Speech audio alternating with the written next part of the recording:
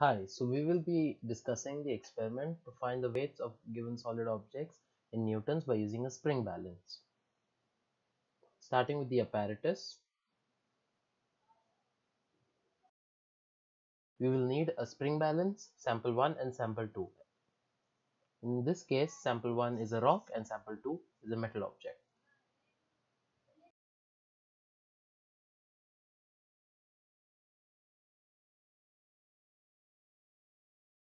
First part of the procedure is that to find the least count of E. To find the least count, we must first find the 0 gram mark and the next numbered marking, which is 10 grams. But you will notice that there are 10 divisions between the 0 gram mark and the 10 gram mark, which means that the lowest that this spring balance can read is 1 gram. Next, we will understand the components of the spring balance.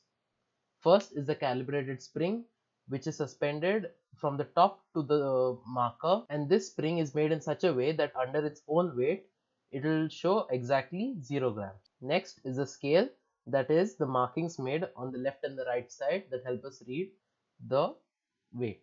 Next is the marker, which is the knife edge that shows us what is the reading on the scale.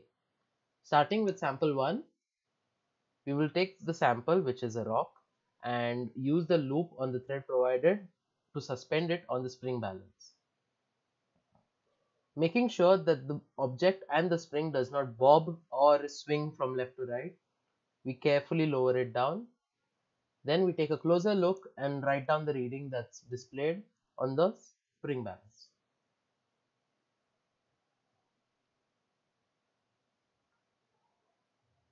Moving on to sample 2, which is a metal cube.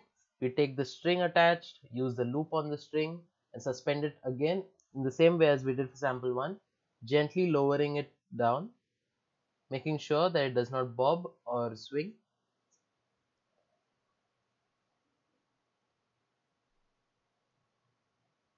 By doing so, we ensure that we get accurate measurements.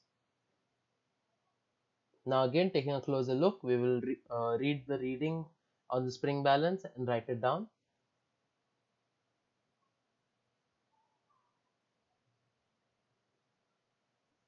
Now let's move on to the second part of the experiment, that is to convert the readings that we've got from grams to newtons. First, we need to understand the relationship between kgs and newtons and then grams to newtons. That is,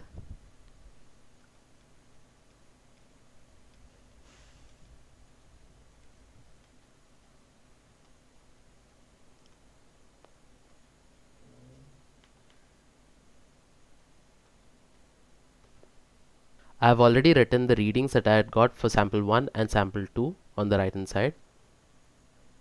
Now moving on to the actual relationship between newtons and kgs.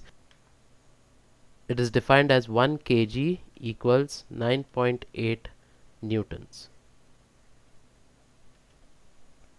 And as we know, 1 kg is 1000 grams and is equal to 9.8 newtons. We write this expression, and from here we can get 1 gram is equal to 9.8 newtons, the whole divided by 1000. We just cross multiply this down here. Now what we can do is we can use this expression, this relationship between grams to newtons, to get our observed values from grams to newtons. So for sample 1, it will be 18 grams times this value, which is equal to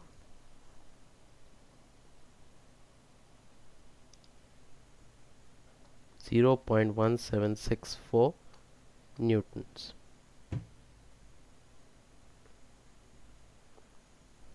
And we can follow the same for sample 2.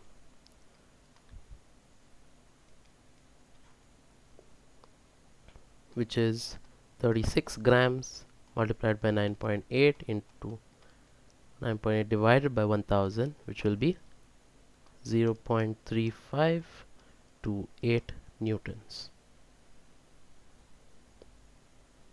And now that we've found the answers for sample 1 from grams to newtons and sample 2 for grams to newtons. We've finished the second part of the experiment as well. Thank you.